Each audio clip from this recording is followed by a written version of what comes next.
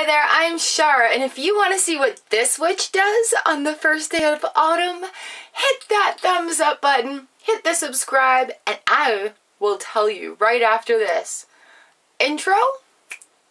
Did it work? Alright, so I don't have a magic intro. Hi there, I'm Char. You are in the Simple Spells for the Home playlist, and welcome to the first day of autumn in my life. Alright, so today is Mabon, however you choose to say it. And being a solitary witch, there are many different ways that I have practiced this day to honor the harvest. It is the month of corn. We've had the full corn moon. We are waiting on harvest to happen. We've watched many harvests happen already. Things are getting ready. The seasons are changing, and we are getting ready for that transition. It's a beautiful transition. I love autumn. It's one of my favorite times of the year. So very excited to share this practice with you. It could also be called a ritual. However, this is not something I rigidly do. So it is not a ritual to me right now. We are just practicing the honor of honoring the change of seasons. The fall equinox, Mabon, here we go. So today we are going to cover honoring the field, which I'm going to give you a visual. We are very blessed here. We have a visual to be able to thank a field for reaping its harvest. Okay, we are going to I'm going to make a corn dolly. I actually read in my book here. Leave my Amazon link down below so you can have a look a little bit more if that interests you. I've had this trusty book for many, many years. It is, actually I think I've had it since I was, probably like a good 20 years. I love that book. It's a great reference point, especially if you're a solitary. Silver Raven Wolf does a great job of explaining everything. And I'm just going to talk to you about colors and reasons why I do things, add a little bit of fire magic in there. So it's going to be very interesting. Okay, enough of this. Let's get started. Alright, so I am going to do a couple of different things here today. And in honor of the season, I started with my clothing. I am wearing a brown shirt and my lovely orange sunrise, sunset, transitioning sort of sweater over it today. The brown shirt also has pink and cream on it, but it just kind of represents the earth and how things at this point in the season, they start turning brown and yellows and golds and mustard, and how the sun sets and it's that golden hour where everything looks like gold because it's ready for the harvest or it's just been harvested. I had the blessing of being in a field that was just harvested yesterday and being in the straw and down on the ground and touching the earth, and it's just such an incredible feeling when you're able to honor, thank a field for rendering its harvest, when you're able to honor a field. So I'm going to put a clip in right here of looking out over the field in the back, one of my favorite moments of beauty. So here's a clip of the field so that you can take a moment to honor it. And I thank you, field, for producing the food that it gets put on my table. Thank you, farmers. Thank you, everybody involved. So here we go. Okay, my friends. So part of this Mabon ritual, part of this practice, is also honoring a field that has already been harvested. And dun, da, da, da, right out my back gate here, we have been blessed to have a field. So there's been many, many things harvested in this field that we have seen. Right now the canola is waiting to be harvested. So we'll just thank the field and the harvesting process that happens in that field as we are doing this. And it's just being able to have this beautiful display right in front of us. We're very fortunate. So we can take this moment here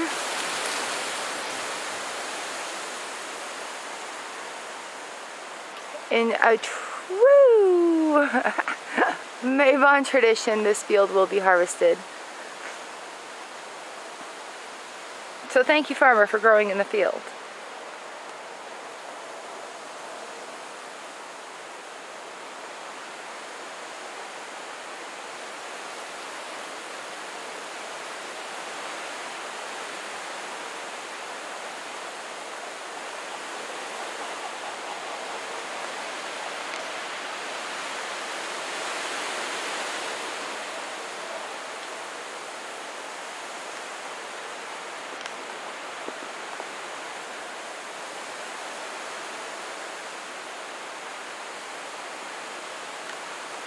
Alright, now that we're back, you'll also notice on my altar here today that I'm performing this on, I've chosen a nice olive green. It's actually a shoulder wrap, a pashima. And wherever it comes from, this is a beautiful, like, end of season green for me. So in front of me, I have a candle that I've put in a little cupcake tin. This is all metal. And I've put some salt around it. And I'm going to drip in. I've got some food coloring here. Just drip it in around in the 4 directions. 3, 4. And I'm thinking, oops, about how things grow with sunshine. Getting ready for the harvest. How the cycle goes. How this change in season is a beautiful, beautiful, beautiful time to think about and be grateful for everything that's in front of us. Everything grows. Everything that's given to us has grown. So there we go in the nice fall colors. And all I've done is to put food coloring into the salt here to give it a little bit more enhancement. And so while I'm doing these other crafts, I'm going to light this candle. And we've got the salt protection around it. I'll bring it in and show you. Okay, so there we go. And I've just used a little birthday candle. I don't need a great big candle for anything today. This is just a little thing right on the altar here. And those different little droplets enhancing the salt. Alright, things that you're going to need for this. I need a lighter. I need a candle and my salt with the color in there. The fall Mabon is a time for honoring the harvest that has come. So I've brought some of the harvest from our garden so that I can honor it. You know, hubby and I are very thankful. We say thank you to the things that grow around us. We very often talk to our fruits and vegetables. So it's a very natural thing already. Corn. And I've got some colored twine here in fall colors. Yellow, a couple of orange, some red, gray, green, cream, brown. This is just like a beautiful array of fall colors right there. And I have some corn stalk, or leaves, corn leaves. So I am going to explain something that I have learned because reading in the big book here today, it says make a corn dolly. Now, corn dollies I have seen on the internet because it's not what I have done before in the past, and it is not what my brain took it to because of the experience I've had in my past. So the corn dolly, it talks about a Scottish corn dolly. And what it is in the northwest Scotland, corn is oats. It's like, it could be barley, but it's mainly oats, which is the tall stalk, like wheat, right? It's oats. And what it is 5 stalks put together and then woven to be a triangle with all the top of the seeds busting out the bottom here, just like dangling out. It's really beautiful. I highly recommend you look it up. And then it's braided and then hung up. Now, having a Scottish grandfather, I had never heard of that, so I thought I was being very exciting. So that is something new that, yay, thank you to Google, there's research for it. Now, what I have done in the past, following pagan traditions, following visions that I've had with the corn stalks itself. Thank you for the harvest. Thank you for the bounty. Thank you for enough to share. So let's light this candle as we do this. And let it go as we create all these beautiful things. Be very careful when it comes to using fire, because not only does it enhance things magically, it's very dangerous as an element as well. You guys, caution in science. Alright. So I have my candle burning in my jar of salt. And bountiful harvest. Bright blessings. The change of season. And Mabon. So what we would do with these corns is just make things out of them. Make a braid. We would create, just like play with things in the garden. So if you're going to make a braid, you just need to take 3 of them together and then just a simple weave. Weaving magic is an amazing, amazing thing. Your intention that goes in behind it. So you know why I have a bazillion little pieces of autumn colored twine going on here is so that it can be tied off if you're making a braid.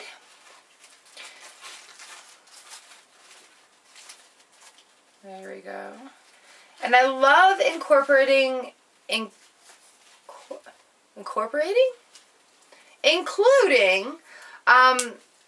lots of fall colors. Hey, sunshine. Sunshine was coming out, celebrating autumn, celebrating the first day of fall. And I mean, for me, doing this is something I'm going to lay on my fire. We usually have a fire when it comes to a change of seasons, and a lot of things happen around that fire. So I will probably lay this around the fire. The intentions that I'm putting in here right now are just fantastic. I have more on the floor. And I'm just sending thanks to my ancestors who have given me the knowledge. I am sending thanks for the abundance from our garden. I am thanking the harvest, the crops, the plants for growing, the seeds for being viable. You know, and these braids are a very good way to weave magic. It's been done by many cultures for many, many, many moons. And this is just a fun way that I have a beautiful braid here. So thank you for the harvest and the bounty and sharing and caring. All the wonderful things. There we go, there we go. Alright, so while this is not done specifically in a rigid order or manner, these are things that I do to honor the season change, to honor the time. So there's our corn braid as a way that I do that. And in the past, we've done other things like made ribbons and danced in the yard with this. Trying to make little dolls. Literally making little dolls out of the weaves of the plants. Just representing the things that have worked in the harvest. The people that it takes to do this and giving thanks for everything that has been created. It's a big deal, this season change and how things go, and making things like that all happen. It takes a team. Nature's got to be on your side. So, well, I'm sure there are many different cultures that weave corn and other things for magical purposes. This is just one of the things that I have learned to do and have been shown to do.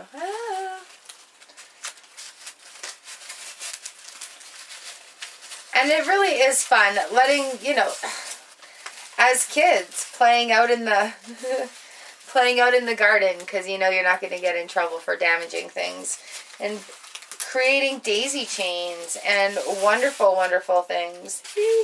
Those are great arms. Creating magical things out of sticks, you guys. That's all magic weaving. So, yeah, here we go. Oh, look! And then we're going to take this one, wrap it around here, and give it a bit of a top. Bit of a top.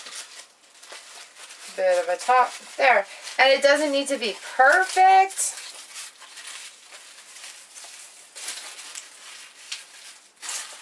Beautiful, beautiful, beautiful.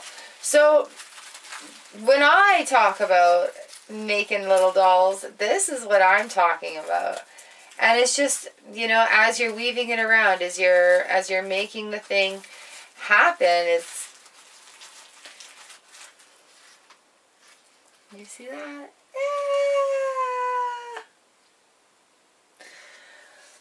So my little representation of working in the garden and making it happen and being so grateful for that, and weaving the magic of gratitude and thankfulness and bounty into the things that we're doing out there. And then if you want to take it a little step further, also you can weave in some string here, or some yarn, I'm sorry, of different colors to represent the different harvests. You know, like a...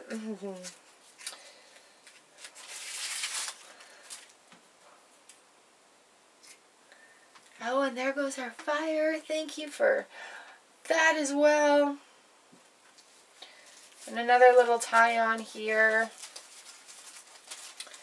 So basically what my point is with this, and especially if you, like, I've been doing this with my kids forever. Now they're grown and doing their own thing. But it's fun just to see what happens when you let the imagination go and be thankful and grateful.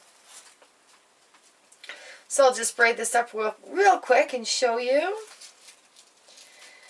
And you know what's really awesome is, like, the internet has information, so you can have a look and learn more about history of where things come from, learn more about different traditions.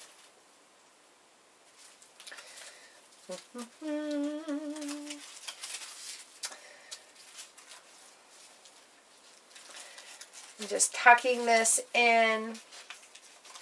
And my intention is to release this gratitude in a fire that we're going to have to my ancestors. Beautiful. And share the bounty with them also. Oh, that's so pretty! So there we go. These are just a few little insights to the things that I do when it comes to our equinoxes and our Sabbats. This is fall equinox. Thank you so much for joining me here for this and allowing me to share my personal information with you. And just keep in mind that everybody practices a different path, and these are just a few ideas that I'm showing with you. This is not my official ritual sequence. That's why I said it's like a practice. I'm just sharing the information. All right, you guys. Bright blessings to you. Happy Mabon. Happy Equinox. Enjoy the seasonal change. And yeah, do your thing. All right, you guys. Click one of these boxes hanging out around my head. It'll take you to another... whatever YouTube has in store for you, or to this simple spells for the home playlist. There we go. I'd love to have you subscribe and hit that notification bell. Boom, boom, boom. I do all sorts of random information, spells, and tarot live stream twice a week, actually. And we do daily gratitude practice. Love to see you here for that as well. All right, you guys. I hope your day is great, and I'll see you next time on the channel.